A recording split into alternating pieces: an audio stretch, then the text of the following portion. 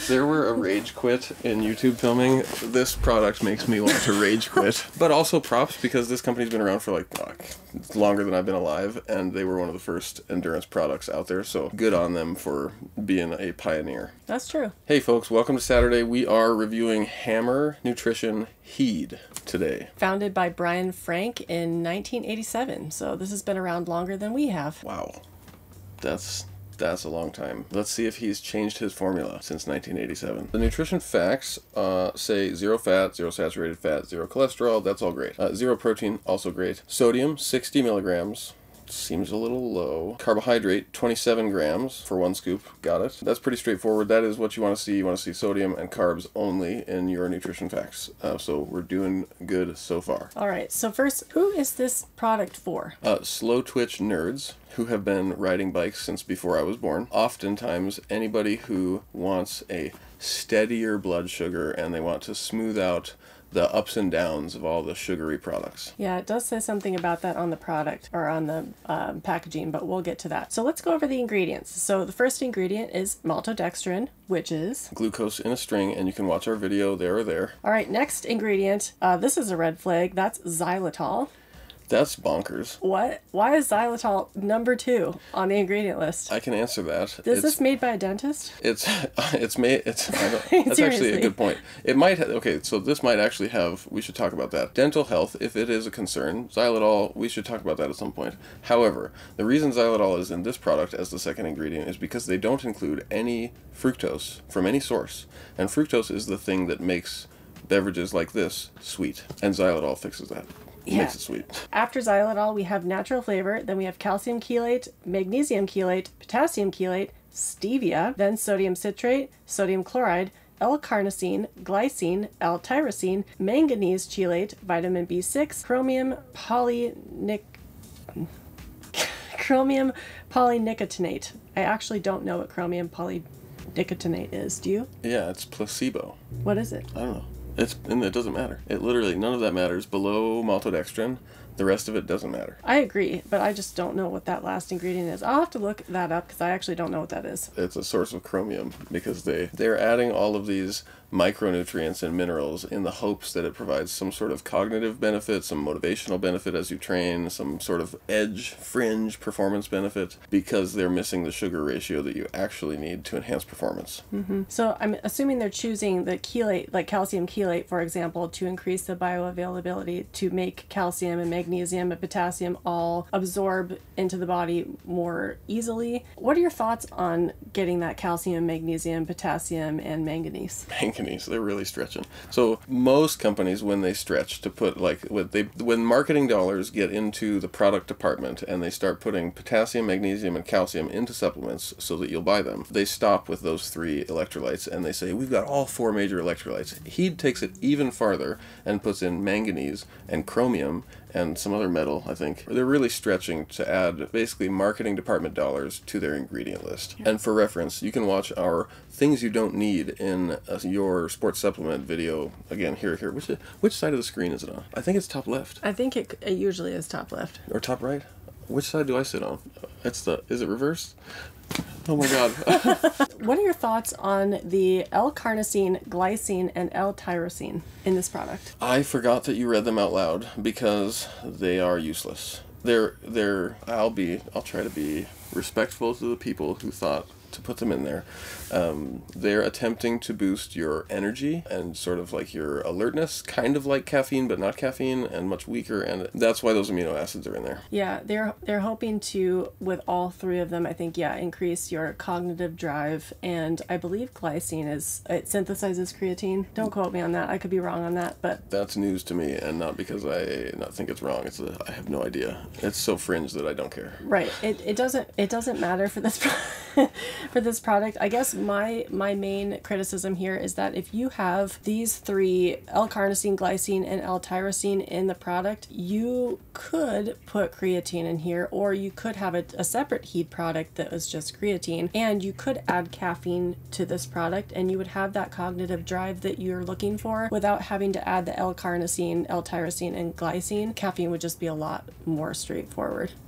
Absolutely. I just realized why they did it the way they did it with those amino acids to try to boost cognitive drive instead of using caffeine. Their whole marketing message at Hammer is that it's a very steady feel. It's like it's for the longest performance. It's like you're doing Kona, it's 10 hours, and there's no ups and downs. And anything that would trigger a person's thought that might cause an up or a down in my energy level as I train is left out of this product. So lots of people think caffeine, gives me too many spikes in my energy levels, or sugar makes me go up and down in training. That's just not true. It's just bad execution in training and misunderstanding how to do things. But I mean, if you had a low amount of caffeine in this product and you consumed it steadily throughout whatever your activity is, then you wouldn't have those spikes and crashes in energy. You would feel well-fueled and alert the entire time. I mean, if you just slammed, a liter of this and then didn't have anything for like 90 minutes and then you slammed another liter, then you might have some problems. But if you really are consuming gradually or consistently, then that wouldn't be a problem. That's totally true. And I think people who use HEED, Carbolin, and UCAN are the most common people who, when they learn of actually how to fuel with sugars and how to take in more, they're the most common people to report ups and downs in their energy level because they're under consuming carbohydrates once they've shifted to glucose fructose mixed carbohydrate mix. The reason that happens is the glucose and fructose does get into your system more, and you actually need and will benefit from more of glucose and fructose as compared to when you're only using maltodextrin. You're sort of forced by your gut to consume it steadily. You basically you're running low octane fuel, and then when you step it up to high octane fuel, sometimes those people will report like, I crashed, and I'm like, well, consume 20 grams per hour more and it fixes the problem. So it says to mix 1 level scoop with 16 to 28 ounces of water, and that's 475 to 828 milliliters of water. Sip continuously during each hour of exercise and consume for duration of exercise. If you were using this as directed, you would be getting 32 to 57 grams of carbohydrates per liter of water and 72 to 126 milligrams of sodium per liter of water and 30 to 53-ish milligrams of potassium per liter of water. If I were to use this in training, I would add sucrose because I'm looking for a fructose source to add to the pure glucose from this product. Since it's pure glucose, I need to add, really optimal would be to add just as much fructose as there is glucose in this. If I'm going to shoot for a 2-to-1 glucose fructose ratio instead of a 1-to-1 glucose fructose ratio, I would add 2 parts sucrose to 1 part maltodextrin, which is this. Yeah, and that would make that flavor a lot less mild. This is melon flavor, and this is a really mild flavoring, and that's probably just, it's not very sweet, and that's probably because the carbs are all coming from maltodextrin, and maltodextrin is not very sweet at all. It says complex carbohydrates for reliable energy, not the flash and crash of simple sugars. Which is actually wrong. Well, maltodextrin is not... You're right. Maltodextrin does not function like a complex carbohydrate in your gut. They're not the flash and crash, but it is complex carbohydrates, technically. Even though maltodextrin's string of glucose molecules... It's complex. It's complex. By definition. But you're right. But it's just as fast and just as flash and crash as anything else. It's the fastest, actually. Complete electrolyte profile to help prevent cramping. Yeah, that's debatable. There's no evidence that the electrolytes that they added actually help prevent cramping, and there's a ton of evidence that the amount of sodium that they added doesn't help prevent cramping. You need like 10 times to 20 times as much sodium as this has. I'm getting tired. Yeah, I need more coffee. It's like probably... Where's our caffeinated gel? We need a gel. Gel to the rescue. Does this have... You should take a scoop of this. It has tyrosine. It'll wake you right up. Added nutrients, buffer lactic acid, and promote efficient carbohydrate metabolism. Thoughts? Accurate. Fine. Misleading because they don't have fructose, but continue. What about the buffering lactic acid? In the most circuitous, roundabout, physiological marketing speak, fine. Yes, carbohydrates consumed will help you produce less lactate. It's not even. I think they were probably referring to L-Carnosine, Glycine, and L-Tyrosine, I believe. Then that's a joke. The L-Carnosine is supposed to promote buffering, but I mean, I don't know how much of that is even... Oh, yes, I do. It's such a small amount, and it's negligible. I think it's enough to say that it works, but it's not actually going to make a noticeable difference. Yeah, you have to take way more than they put in it. Yeah, I think they put it in there so that they could write this on the label. Deliciously mild flavor, goes down easily. I agree with that. It is really mild. It tastes, good. Designed for optimal health. No simple sugars, citric acid, or anything artificial. Well, Okay. Can I dig into that for a second? Go for it. So they say no simple sugars, which definitionally is true, and it's misleading intentional. Well, I can't speak to their intent, but it's misleading because maltodextrin functions exactly like a simple sugar. It immediately breaks down into glucose, and your body absorbs it and gets blood glucose right away. It is effectively a simple sugar. It just isn't a simple sugar when you're talking about nutrition labels. Yeah, just because it's a polysaccharide, not a disaccharide or monosaccharide. On a label, it looks like it's complex. In your body thinks it's a simple sugar. So, Can I call heed into the 21st century here? sure. But first, I'm noticing this beautiful black and white picture of the mountain. I got distracted by it. Oh, it is gorgeous. It is gorgeous. And I feel so positive about this product after seeing that mountain.